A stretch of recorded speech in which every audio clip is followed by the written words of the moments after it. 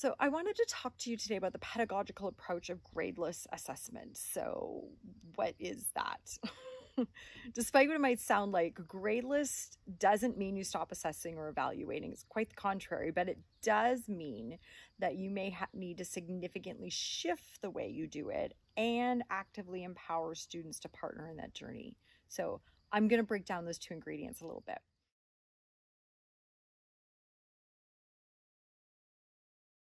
Ingredient one, which is your assessment and evaluation practice. So the emphasis, what we have anchored into for over 100 years, that result of learning, that tiered number or letter, moves instead to rich and meaningful comments from you that provide specific actionable feedback and next steps for your student.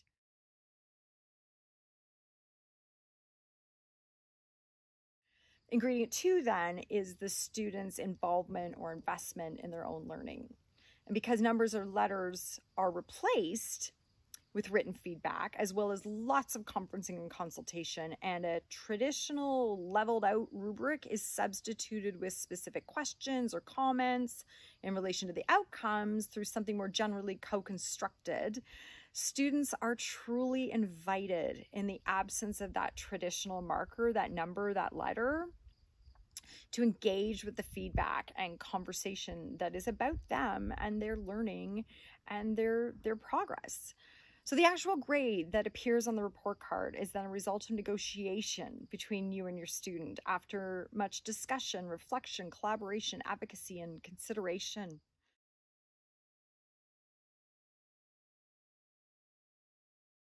The goal then is for the student to better understand and articulate why they received what they did on the report card and where they will want to consider going next to continue their learning.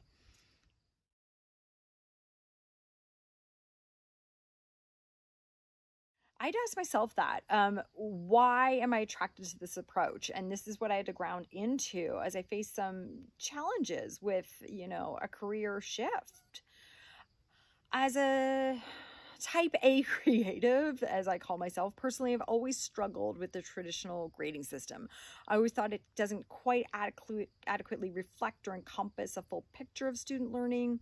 I always struggled a bit with how narrow the number was in the grand scheme of all that I was to be assessing and was assessing even subconsciously on a daily basis.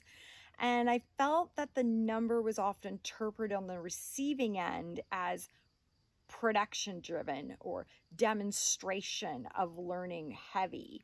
So really shortchanged the student and myself from regular conversation about process, where we all know the real learning happens. And I was also uncomfortable with the idea that I was the expert all the time, that I was judge and jury for my students. I'm naturally a collaborative person. I like being on a team that works and building things with others that do good in the world.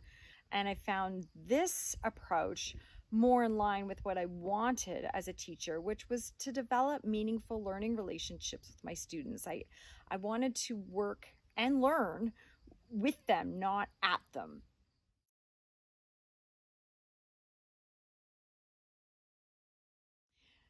So some benefits that I saw was a significant increase in student engagement and an awakening of that deep learning portion of the brain. Their knowledge was no longer superficial or disposable. It was personal to them. And that in turn excited me and reignited my creativity and my innovation, because I was no longer drowning every night and weekend in traditional marking. So this deep learning from the students also, I found, promoted in them measured risk-taking and demystified the curriculum outcomes, which just lowers everyone's stress. So when you boil it right down, my experience was, as a result of practicing gradeless assessment, we all worked more meaningfully, differently, but quantitatively less. And our overall well-being and our trust as a group significantly enhanced.